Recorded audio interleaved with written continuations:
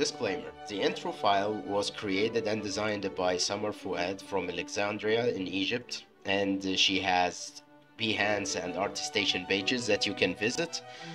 Also, what I've made in this file is just importing the FBX format and applying some materials to try out D5 render on 3090, and as you can see, it is a little bit struggling to have even 15 FPS, but it works. You can navigate through your scene.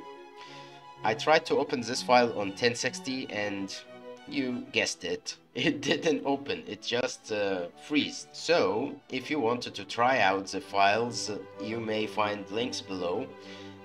For the max file you may download mediafire file, and for other format you may find mega link.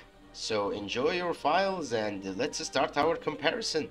D5 render is fascinating, especially after the 1.8 update. Lighting became so impressive in most of situations, and you can use it right away for free.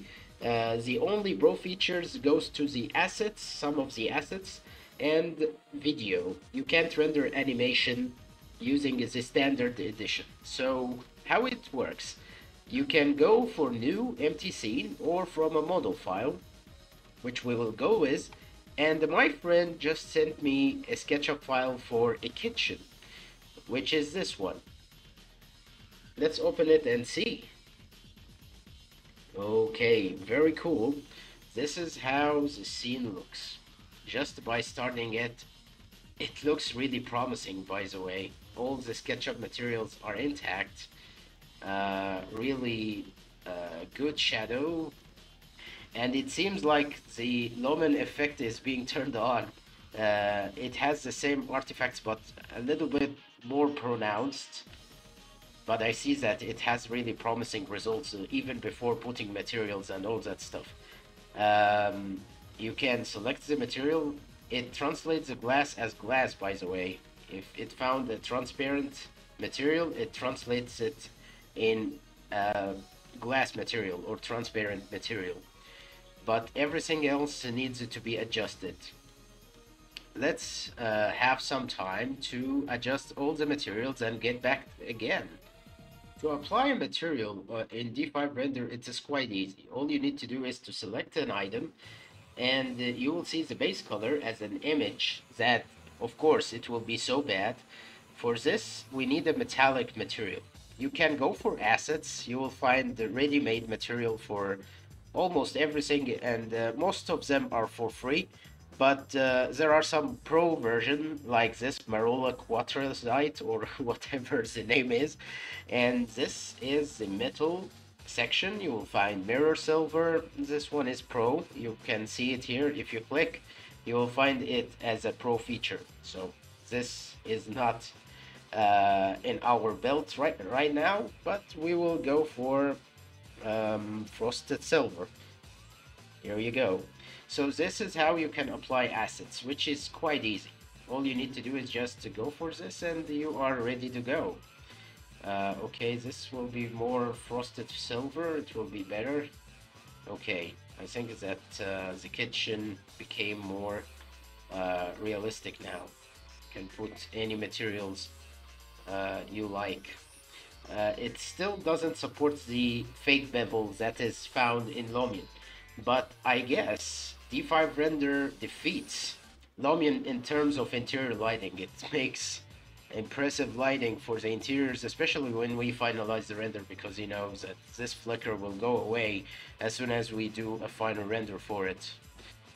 Okay, that's for materials, and you know how to set your BBR by just sitting or clicking on this, and you can change the color by deleting the texture, and you can change the color from here, or you can select the texture if needed. But this is a metal, so it doesn't have to be having a texture. It's white color anyway. So it is quite easy and intuitive, and it utilizes the power of Unreal Engine anyway. That all we need as architects, and I guess that they will apply the immerse, D5 immerse, which will be an interactive experience, but I am afraid that it will be only available for the Pro feature, which I'm going to buy actually. It's really amazing program. You can also find models, but they are not much and quite basic. You can go for car, for example, but you won't find any, very few assets about interiors. Here, other dynamic models like this electric fan or this ceiling fan. You can even put the toaster, but nothing more nothing more than that. So you will have to send the feedback about the models that you need.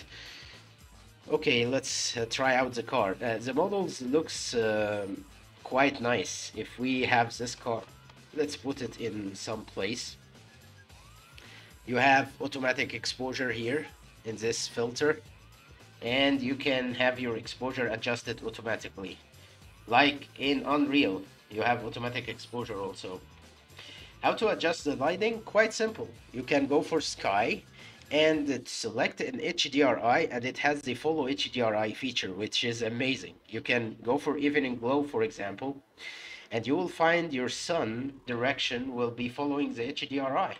Here is the shadow, but not the color. You can adjust the color if it doesn't go with your mood, but that's amazing. You can literally go for an instant render by just adjusting some sliders. And that goes with old cards too, and we will see that in just a few minutes. Here is the skylight intensity itself, and as you can see that everything goes in real time. Really amazing renderer and utilizes Unreal Engine power because it's built with it. Here is the scene after doing another HDRI. It looks a little bit moody, and you have your sun with its temperature and everything. And there is this new feature which is called Geo in the Sky. You can adjust the sun angle and the north offset by rotating the sun around itself. I actually prefer to have the sun coming from here instead of from there, because this will just lighten up the heater, and I don't think that we need the heater in anything. So we will go for the list. I actually prepared, or my friend has prepared some shots, but these shots it doesn't have the lighting, so we will have to prepare the lighting again. I think it was the HDRI, so we will go for HDRI and go for midday. It was cool, and rotate it till it has the lighting. Yes, here it is. You can see that the GI and everything is being translated in real time, and it's 60 FPS. You may find it lower than this because of the recording, but it is 60 FPS, I can guarantee that. Looks really fascinating. We can just make the temperature neutral because it was crazy. I guess it's a little bit crazy here. We will keep it like that in the middle. That looks more realistic or more appealing to me. Really neat. Let's test our rendering on another scene. As you can see, this is the interior that I've downloaded from D5 Render official website. It's a little bit heavier, and it has nice details and reflections everywhere. Almost anything that you can imagine about D5 Render can do, you'll find it in this scene. Emissive materials, effect, and everything. What I love about D5 Render is that it utilizes the RTX to the brim. If you see here that the reflections behind me is visible. If we turn off the RTX to medium quality, which is literally turning off RTX, we will have our reflection being visible, but when I'm moving, the reflections become screen space. And if I turned on the real-time feature, my reflections will remain screen space and refractions won't be calculated. So if I zoomed in too much, it will lose all the details.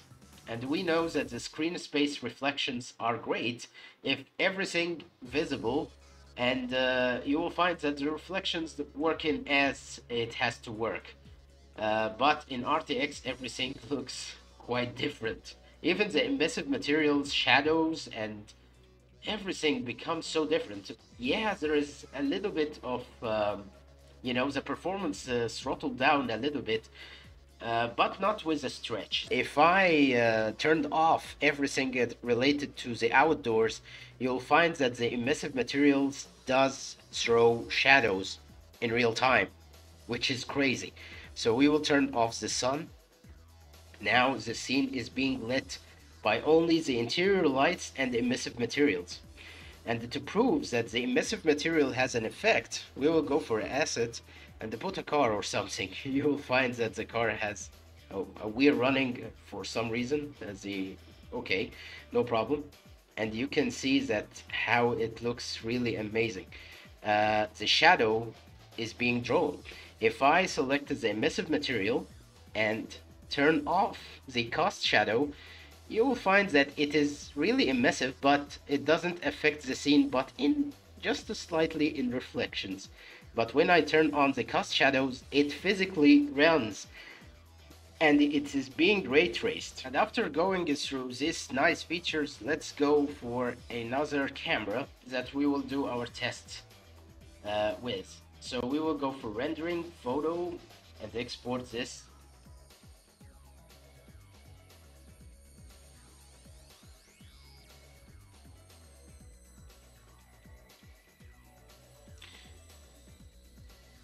Pretty nice. It rendered it under the minute.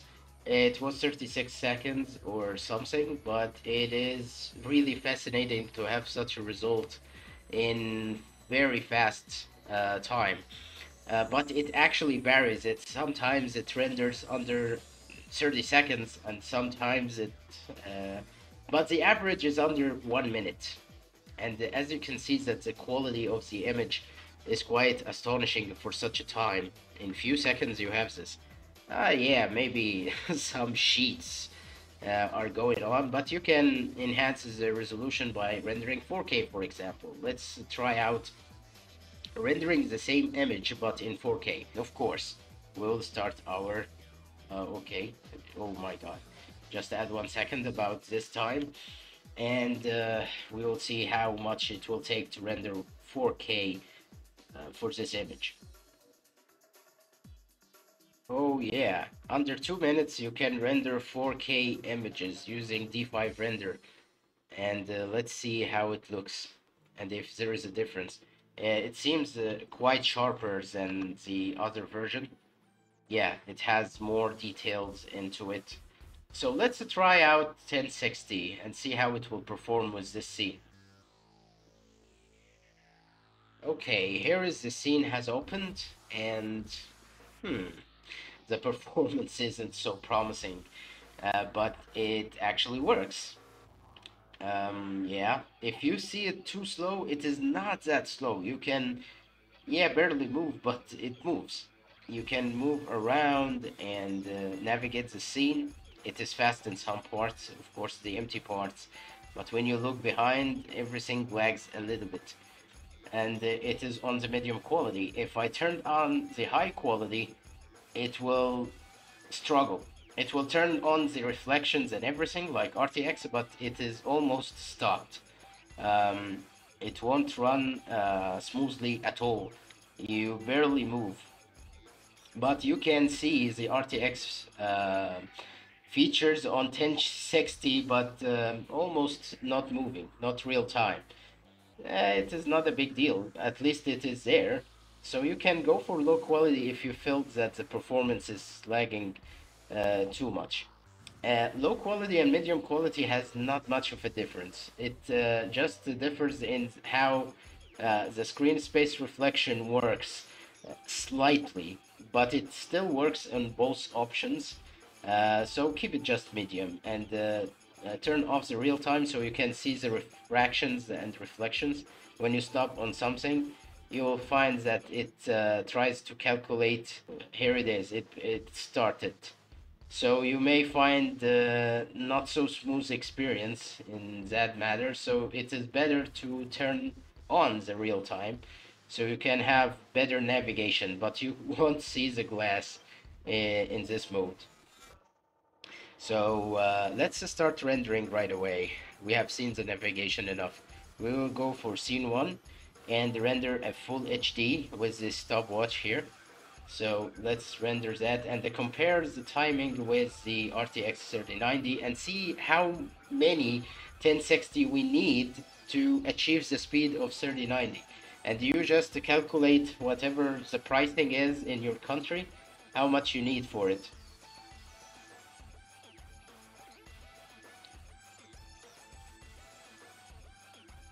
Jeez. Under 5 minutes. Not bad, but you know, it is 5 minutes to render full HD. Let's see how it looks. Yeah, it looks. I think it has the features of RTX in it, but I feel some difference for weird reason. Let's compare both images together. I will take it to the other machine. Okay, here is a direct comparison between 1060 and 3090. And as you can see that the difference between the times are incredible. And the image quality is the same, almost, because you feel that there is a slight differences, but I guess that is due to the calculation nature. With 1060, if we assume that if we put more cards to our computer to render with the same performance of Seri 90, so we will need about 10 cards of 1060 to achieve the same performance of Seri 90.